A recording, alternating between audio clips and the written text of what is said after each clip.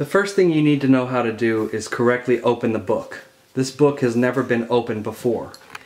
You can actually just take the book like this and open it up. And the crinkling that you hear is perfectly fine. It's actually an unnecessary piece of cardboard that's in there that was used to keep the glue from sticking onto the wrong spot. So don't worry when you hear the crinkling. Once you open it up like this, then you need to go ahead and take your fingers and push the little thing onto the spine so that, see how you can open it up like this? And these books are Smythe sewn, so they're very, very strong. So you can open it up and it lies flat. And then this back cover, once you've used your fingers to push it in, it'll stick with the back. No matter which section of the book you're opening up, the back will not again puff out. So that's important, and I wanted to show everybody how to do that.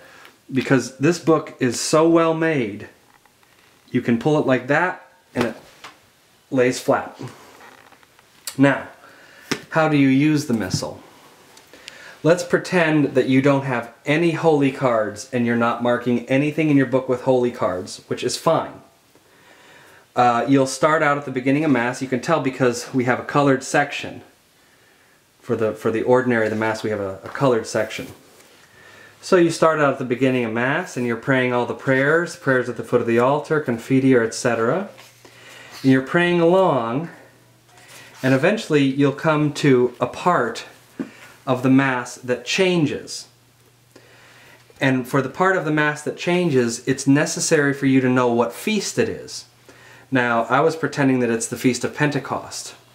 So I marked Pentecost Sunday, because you always have to know what feast it is. Now, for a short prayer like the introit, which is usually only 1 or 2 sentences, I actually keep my thumb on the ordinary of the Mass and just read the introit, since it's only a couple sentences. The Spirit of the Lord hath filled the whole earth, Alleluia, and that which containeth all things hath knowledge of the voice. Alleluia, Alleluia, Alleluia. Let God arise, and his enemies be scattered, and let them that hate him fly before his face. Then I just turn back to where I was and I go on.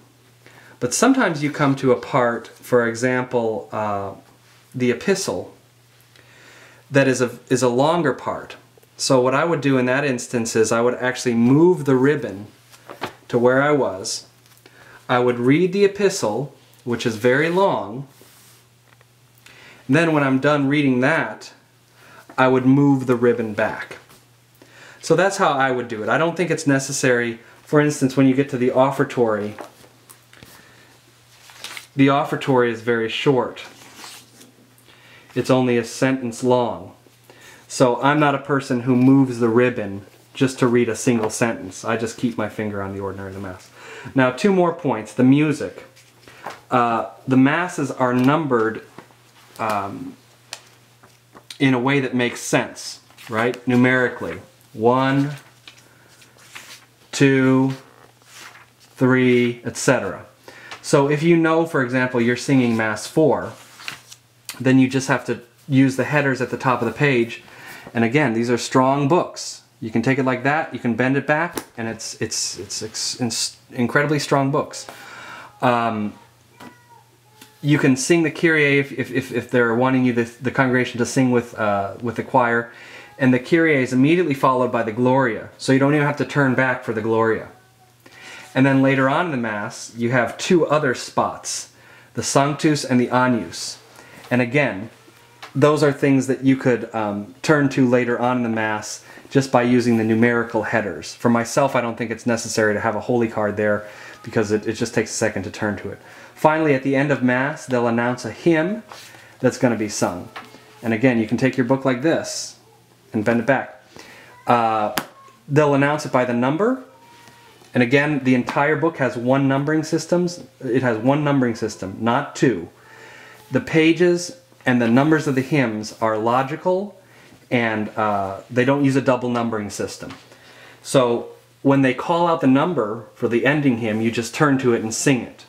There's no reason to mark the ending hymn with a ribbon or a holy card, because first of all, they'll probably change it anyway. Musicians tend to, often do spur-of-the-moment changes. But more importantly, it's the end of Mass, so all you have to do is turn to the number, and there you go.